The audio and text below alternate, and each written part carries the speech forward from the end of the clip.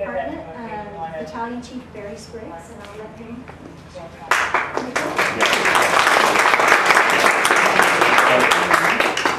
All right, well, thank you for the introduction. My name is Barry Spriggs, Battalion Chief here with the Arcadia Fire Department. Originally, Fire Chief Travey was going to be the speaker today, and he is recovering from back surgery. So he asked me to come and give the talk, and I have his notes. And I make sure I've crossed out his name and put my name in there so I won't read it verbatim and call myself Tony. Okay? What we're going to do this afternoon is I have a little brief talk about the history of the Arcadia Fire Department. And we'll go through that, and if we have any questions at the end of that, you can ask them. And also I'd like to talk a little bit about disaster preparedness towards the end of the talk today. We have a plan we're doing right now in the city of Arcadia to update our how we address hazards in the community. So I just want to throw that out there as a little notice, and also to get input back from you guys attending here today. To start off, the fire department here in Arcadia officially was organized in 1923, 20 years after the city became incorporated. Up until that point, the firefighting equipment in town was a reel of 2.5-inch diameter fire hose kept at Old City Hall, and if there was an emergency, citizens would come from here and there and take that hose to the emergency and do the best that they could.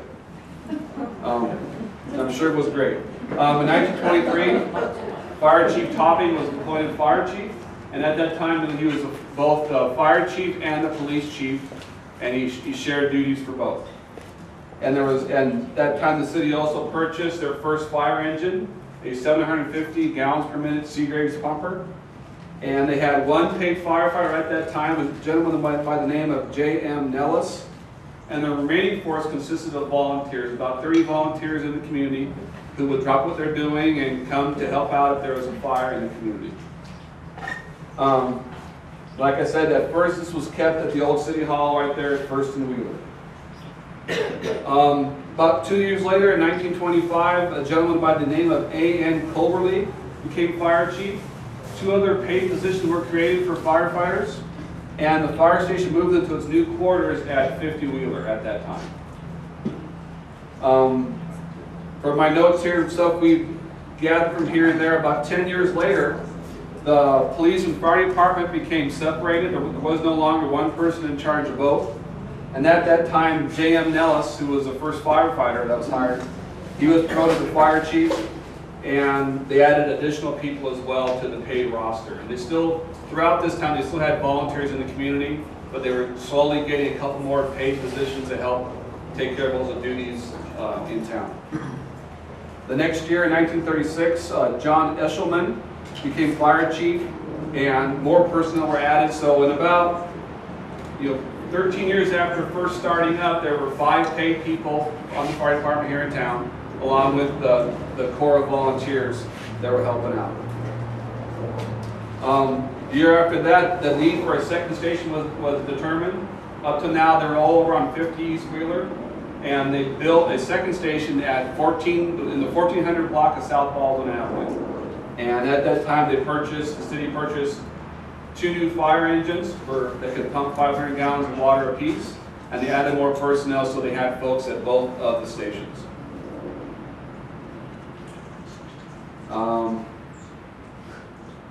And then in 1938, J.M. Nellis was appointed back as fire chief again. I don't know what took place where he went down and came back up. You can imagine what could have taken place, and we can vote on it later.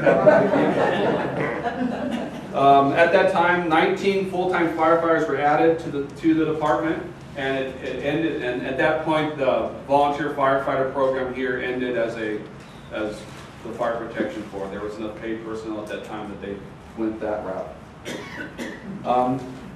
The next thing of note down in here, about 12 years later, in 1950, our 3rd fire station was added, and that's in the current location today up there at 79 West Orange Grove. And another pumper was purchased, so they had a fire engine to put inside the building. And additional staffing was increased as well, so they would staff that. So as you know, over the first 25 years or so, adding buildings, adding equipment, adding people to staff that, so that's how we started growing.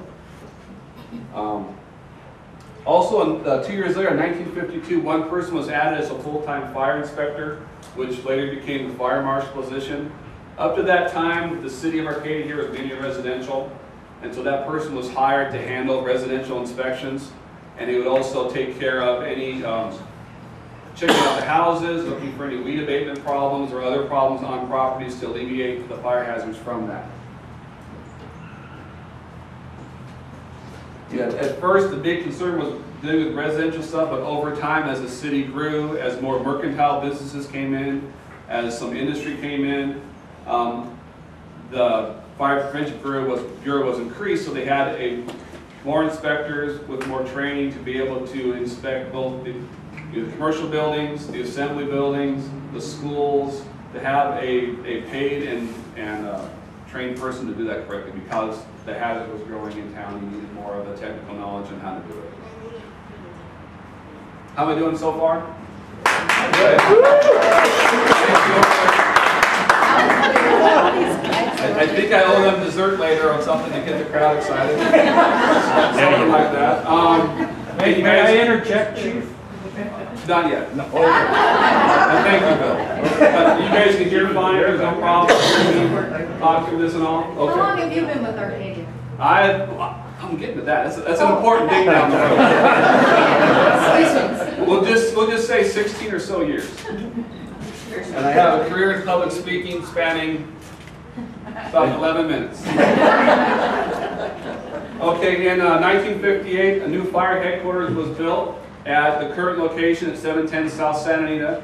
As things grew and expanded, we outgrew our home on Wheeler, so we moved down the street to the Santa Anita address. And at that time when they built that, if they built it, every time you build a fire station, you want to predict for the future. So that was built with the idea that you can have 16 on-duty suppression folks in there comfortably. Administrative offices were added. A state-of-the-art dispatch center was added, which maybe Bill back there was here when that was put into place.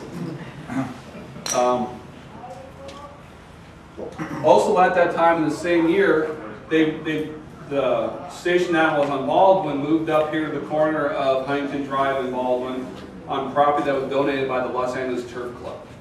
So big year for station addition, big year for station remodeling. Just as the needs of the community grew, the needs to provide fire protection for it grew as well. In 1958, after 35 years of service, Chief J.M. Nellis retired, and Lawrence Way was appointed as fire chief. In that year, we talked about the stations that got added, talking a little bit about the dispatch center, the state-of-the-art dispatch center they had there at that time.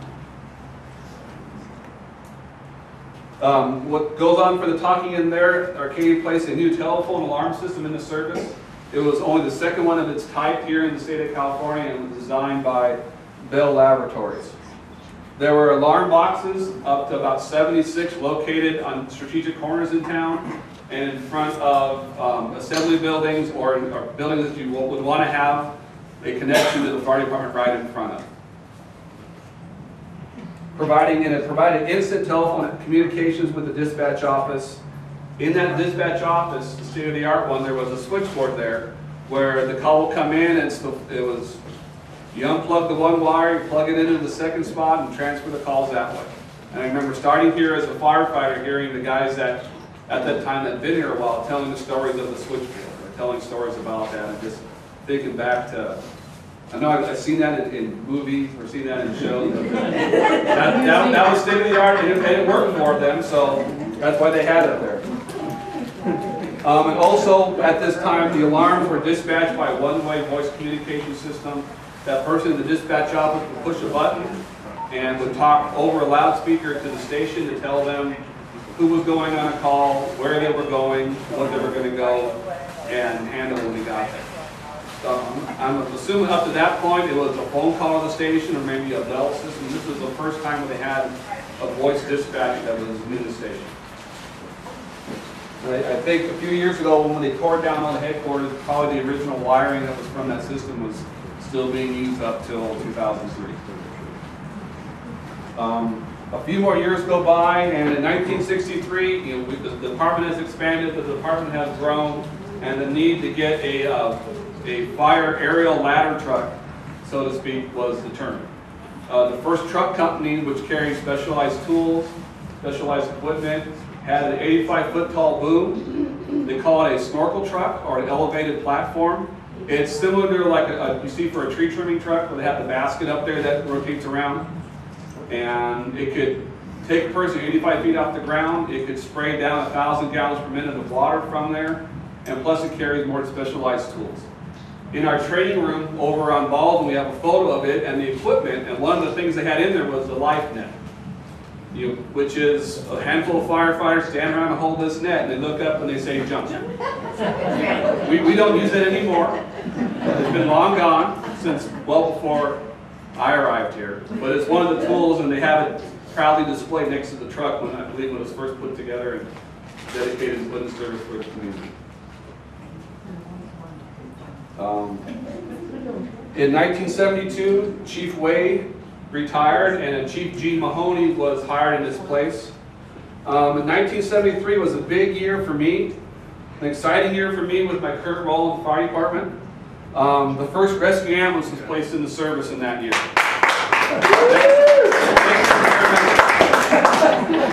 At that time, the paramedic program, which we all take for granted today, was just beginning in Los Angeles County. And during 1973, 9 firefighters from Arcadia went to school, became certified as paramedics, came back, and November 1st, 1973, the first paramedic ambulance was put into service for the city. One of my jobs is I'm kind of in charge of EMS for the department, so that's why I'm proud to name that moment, because EMS is my life, and without that paramedic program, I'd have less work to do, which I wouldn't want. Also in 1973, I mentioned Chief Mahoney was hired and appointed fire chief. At that time, there was a little bit of the department was reorganized at that moment. Up until now, you had, there was an assistant fire chief, a fire marshal, and then you had the captains and the engineers and the firefighters on the crews. What they did in 1973 was they added a chief position and provided a battalion chief on each shift, so there was a chief on duty 24 hours a day. Up until that point, the assistant chief and the fire chief and the fire marshal worked 8 to 5, and in the evening the chiefs went home. So it was the captain supervising the crews. If there was something big at night, I'm believing they'd call the chief up at home and say, hey, get back in here. So as of 73-4, they have a chief assigned 24 hours a day, rotating on the shift along with the rest of the crews. With that, they also created an administrative captain position, putting a person in, and that person was in charge of the fire prevention bureau. So the fire marshal went on the floor, but they still had a person assigned to fire prevention to help make sure everything was working out and getting done. Also in that year, we added some inspectors because the city's growing, there's more buildings in the city, so we added some part-time fire inspectors to handle the load. And also we added 3 shift public education officers. And, one per shift, they would go out to the community, teach school kids about fire safety, give talks, and the big thing is getting the message out about fire safety and making the community more safe. In 1975, we had a new fire chief. Chief Robert Dick was appointed as fire chief. And a big, 1975 also brought a tragic moment for the Arcadia Fire Department. In August 22nd, 1975, Captain Jerry Lee Broadwell died in the line of duty. He was fighting a fire in a building on Santa Anita just below the railroad tracks. And during that fire, he fell through the roof into the fire. The crews removed him, pulled him out from there, and he passed away in a hospital a few days later. Captain Jerry Lee Bravo was a big person in the community. He enjoyed reaching out to kids a lot, and from that, the Arcadia Public Library named their child reading room Jerry Broadwell Memorial Reading Room in there, and his plaque stands in there today. Also something involving Captain Broadwell was the Arcadia Firefighters Association on an annual basis right now does a scholarship at Arcadia High School in name of Jerry Broadwell. So the Jerry Broadwell Memorial Scholarship is done annually for a student at a graduating senior from Arcadia High. So it's a way to keep his memory alive in the community So we remember the sacrifice that he did for us.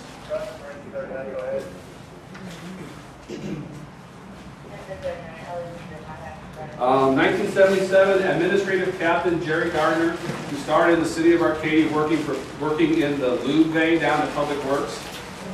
Went to fire department, moved up the rank to Administrative Captain. In 1977, he became Fire Chief of the Arcadia Fire Department. He served as a chief for 19 years. And during his tenure, he upgraded dispatch from the old plug-and-play thing we were talking about earlier. We added a two-story building on the end of headquarters on Santa Anita. The upstairs was a state-of-the-art dispatch center that dispatched for both the fire department and for Arcadia Police Department. And the downstairs of the building was used as a training room and an emergency operations center for the city.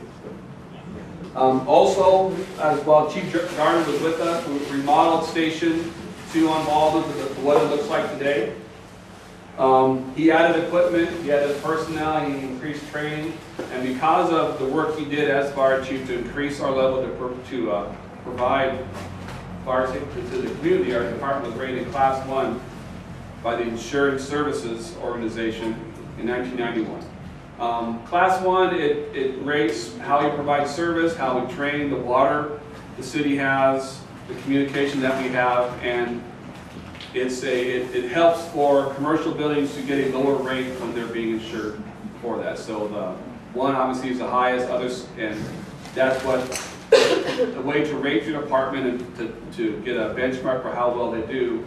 That survey was done and it was completed and came out with a Class 1 rating.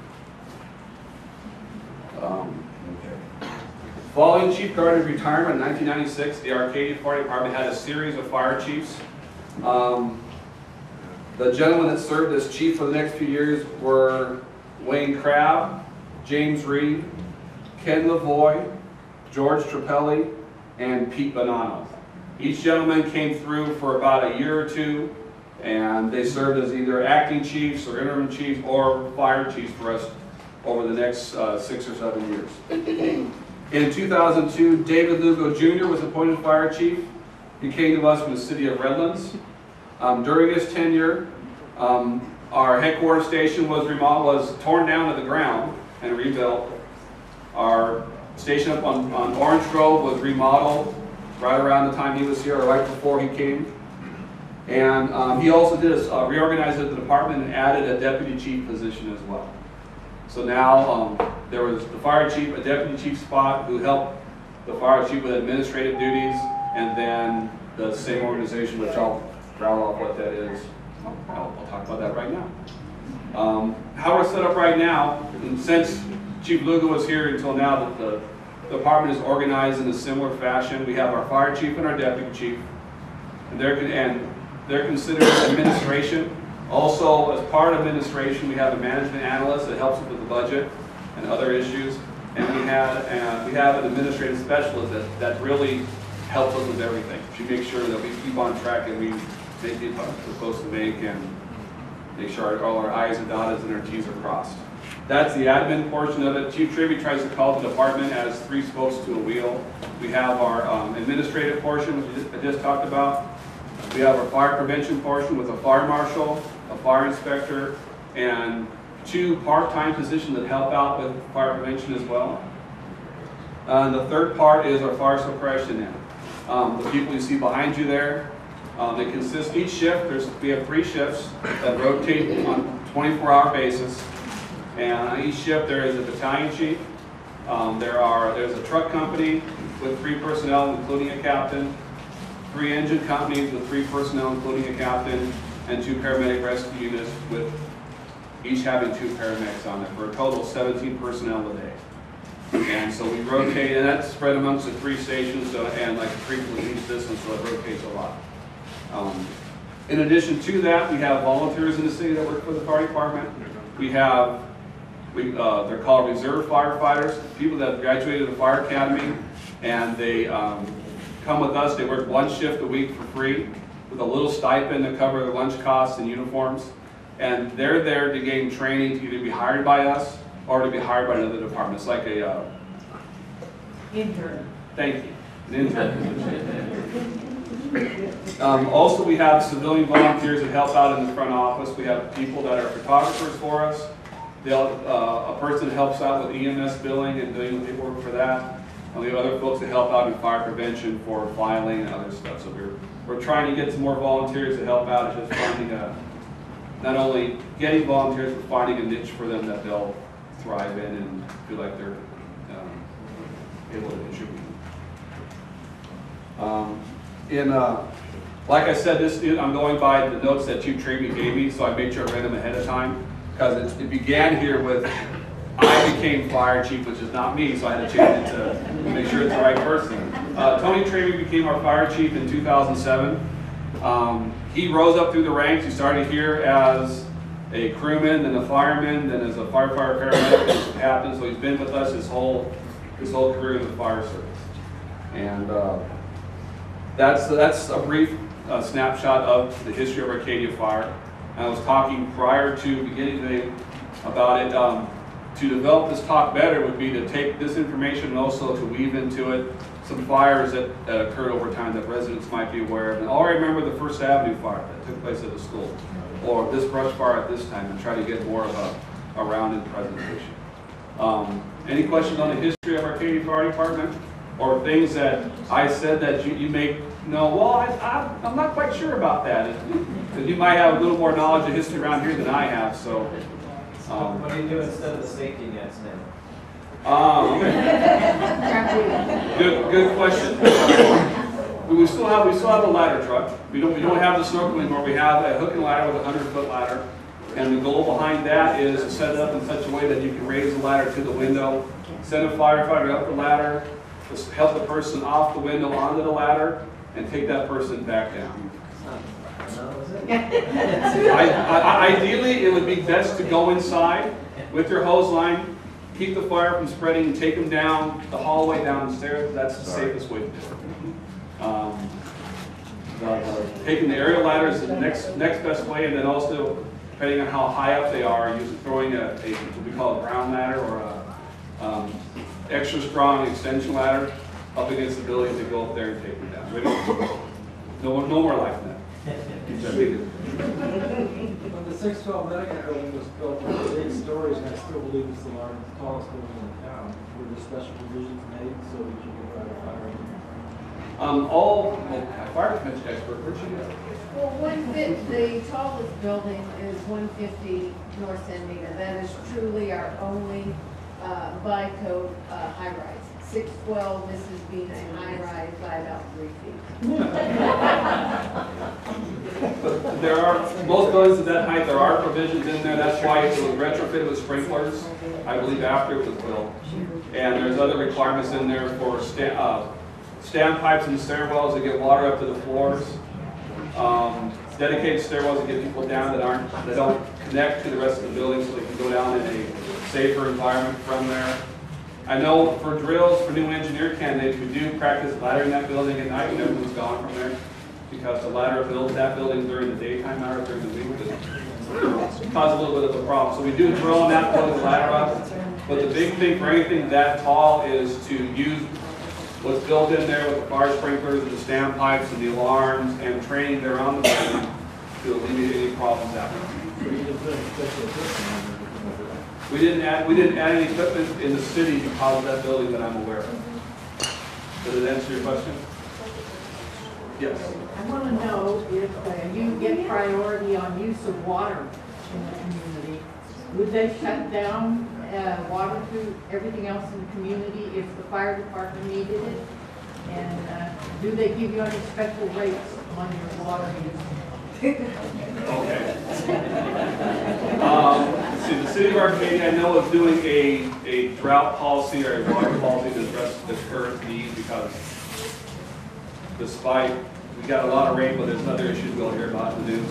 What I can answer you on water for the fire department is, if there is a big fire and the incident commander realizes that the pressure is not high enough or adequate enough, because our engineer who's pumping the rig has a gauge showing the pressure of the water coming into the pumper. So that person is going to get an idea. Hey, I started with 100 pounds, now it's down to 10 pounds. Hey, chief, this is going on. Okay. So then the water department for the city has standby crews. And what they've talked about is if we need them, we can give them a call and they can do, I don't know what they do, but they can do something to get us more pressure or more water. I can take a guess, but then I'll be quoted and you'll go to the water guy and say, Barry said this. But that's what, in the event of a fire, they do that. I also know on red flag days, which was stand in a wind kind of days, the city makes sure that all the reservoirs are topped off. So we get our water in town is pumped to the reservoirs and gravity pressure back down to the houses. So they make sure those things are full, so in the event of a fire across the interface, we have as much water as possible available to fight that fire. Special rates for flowing water. As far as I know, there are no rates that we are charged for flowing water for trade. We try to do it. We have a test pit where we can recycle the water. We try to make sure we're not putting a bunch of water out and on the streets. So we have things set up where we can go that will remove water from a static basin, or I used to know that stuff before I became remove it from the pumper and pump it back into it. So we're not pouring water down the street. Does that answer your question? Yes, thank you very much. Doing good, too. Any other questions from? Yeah, many years ago, during the month of December, there was a bad arboretum fire. We observed many trees on fire, and I wonder if there have been any other fires at the arboretum since that time. Well, there's been smaller versions of it. What we do in training, when we're training a new captain or new engineer, we'll go out and we'll put that idea in the person's head. Okay, it's windy. Hugo Reed, we have the area just south of the Arboretum, we have a fire in the Arboretum, it's going to spread this way, what would you do? And they kind of go through that thought process. Okay, I'm going to send people into the Arboretum to help put it out. I'll send crews over to make sure the citizens and the community is okay. And we've talked about that in training, and fortunately, because we haven't had much, we've had smaller things take place in there, but nothing on a grand or large scale. I think a lot of it is they've been good at cleaning underneath the wires on the south side of the property there. So if something would happen, there's nothing below it to really catch on fire.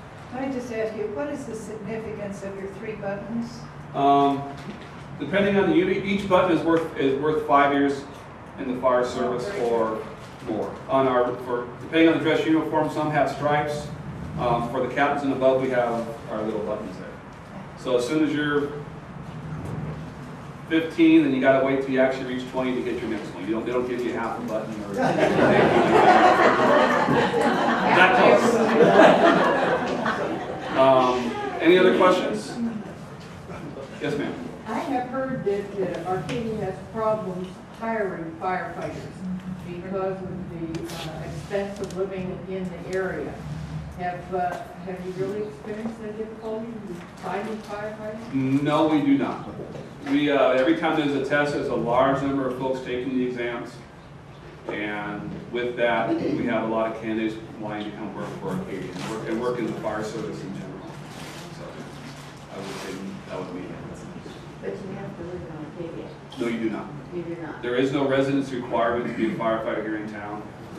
In the MOU between the city and the Firefighters Association, you have to be able to respond back to the community in a certain amount of time, but there's no requirement to be physically in the town.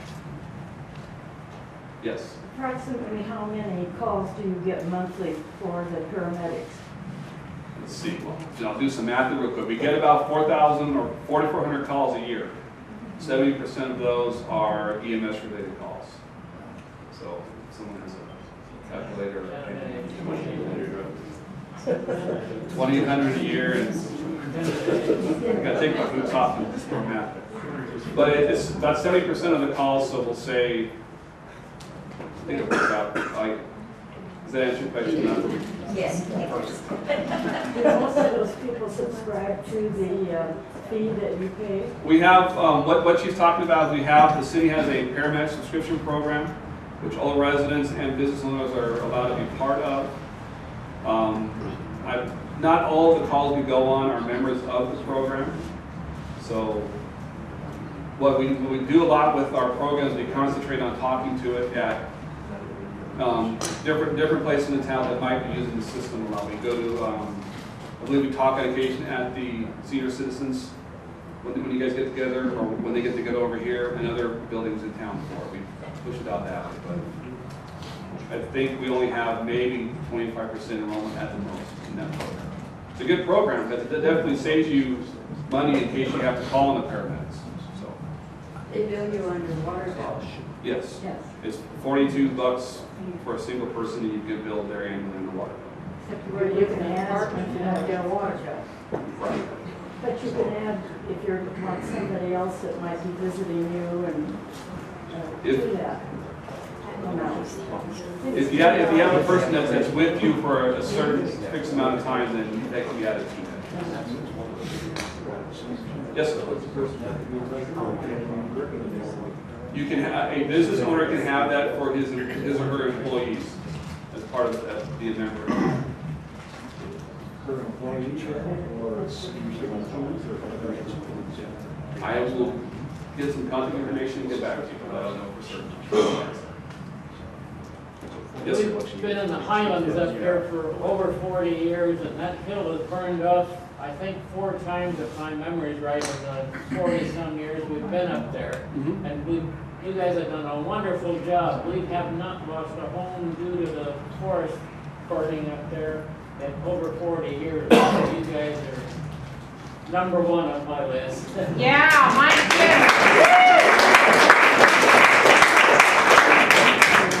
Thank you very much, sir. It's not only this department, but it's a big combined effort of other guys coming to help, so thank you for your comment. Okay, let's see how we're doing here. I'm just going to talk really quickly.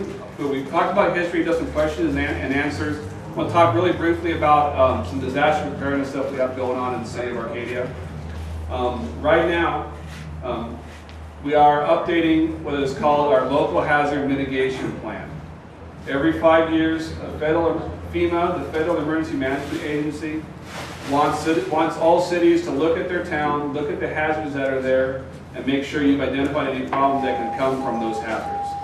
And so we're going through the process right now of looking at that plan, seeing the hazards that we have located. Okay, we feel these hazards will truly impact the town, and then we're going to establish goals to make sure that we can handle those hazards. Right now, the hazards we feel that affect our town are wildfires, earthquakes, windstorms, flooding, and debris and mud flow and landslide kind of events. Those are the ones we identified 5 years ago as things that could impact us, and those are the ones that we're looking at still being a hazard and impacting us in the future. If we have time when you're done today, we'll talk some more about disaster prep. We've brought some surveys. We have pamphlets on disaster preparedness. For any of you that want to take that, it tells you how to be prepared for various things that could come across your way, both earthquakes and fires. There's also stuff in here on how to keep yourself safe from crime. These are all available to you.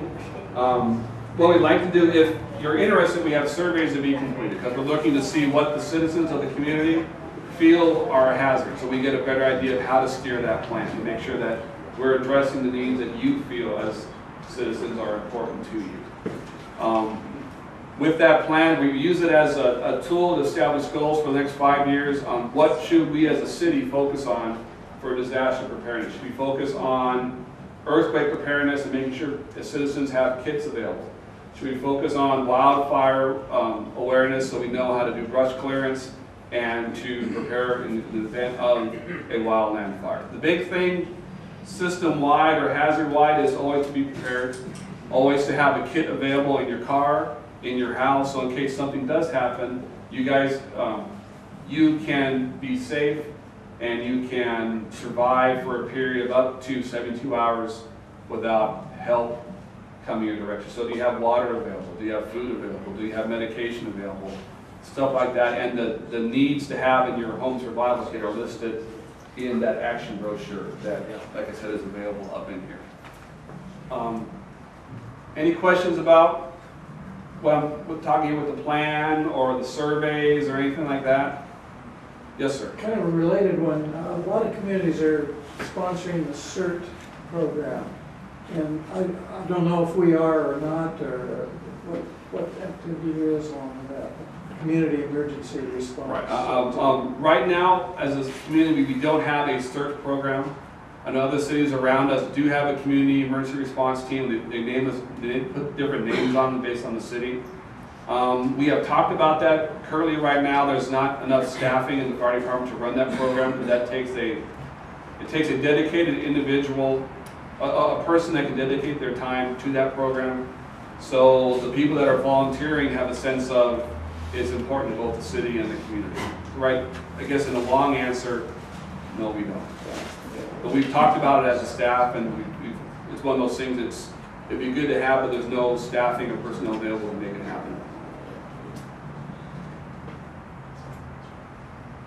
Any other questions? You have mutual aid for situations like the forest fires and so forth. I know that they set up a command post right in front of my house, one of the big fires up there, and they've had more trucks from 20, 30 miles radius pour a blown in there. The big thing with the fire service, the big thing is we realize we can't do it by ourselves. Even with the staff we have on duty today, it requires assistance from other cities to fill out the units that are sent to a first alarm house fire. Because we send enough units for the worst case situation, and then if we don't need them, we say cancel, you can return. We use mutual aid every day for a house fire. We use it at a smaller scale. For a commercial building, it's a little larger scale, and for a brush fire, it's an even larger scale than that. But everyone, the community in California is pretty good about, we all talk the same language. We all follow the same guidebooks. So if someone from Northern California shows up here, we're all playing on the same page. So mutual aid pretty much can blend pretty good. It doesn't matter what the name you have on the door of the rig, everyone can get along reasonably well with each other. Do crews from Arcadia go often to other large fires in other states? We don't go out. We've only been outside the state once since I've been with Arcadia. We do a lot of stuff up and down the state, and we provide. They call them strike teams, where if Santa Barbara has a large fire, they want help. Through the state, it's organized that one entry from Arcadia will team up with Monrovia, Monterey Park, and other cities to put 5 engines together with a chief officer and go as a strike team to fight a fire in another county in another part of the state. We also have a state OES engine here in town, which the state of California purchased. They gave to us, and they say if we need it, staff it and send it. So it's a reserve engine for us, and it's during the fires, during the summers, or in the fall, if they call for it, then we staff it with our personnel and send it up there to fight the fire, and then it comes back. Going to the large fire, it's good. We get to go help out. It also gives our personnel a lot of experience that we can bring back here in case something would happen here. Our personnel have been exposed to something of that size before, so we're not seeing an event for the first time when we're fighting it in our backyard. Any other questions? Did that answer your question? But did you say, and I didn't hear you, how long you've been with Arcadia? 16 years. 16. Do you work on the bowling? I work out of the station on Santa Anita. I've been a chief a little over a year and moved up from firefighter to engineer to captain and been battalion chief for about a year. If there are no further questions, if you have a moment before you leave, there we have my assistant here, able assistant Jeff will hand out some surveys. If you want to complete those, I'd be very grateful if you guys did. And thank you for your time and your listening today. And come back next month. We want to thank you and here's Mr. Rocket. Appreciation.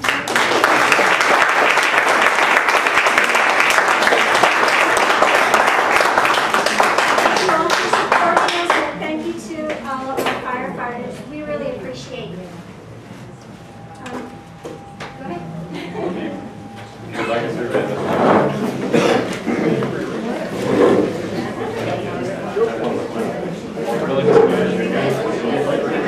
I'm kidding.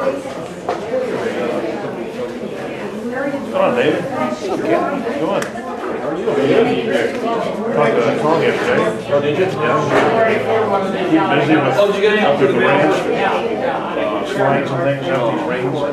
Okay, We got my God, two of our firefighters are. Yeah, part of My wife the. is, we're talking about maybe going up there over spring break and, you know, the kids and stuff like that. I don't know if I can.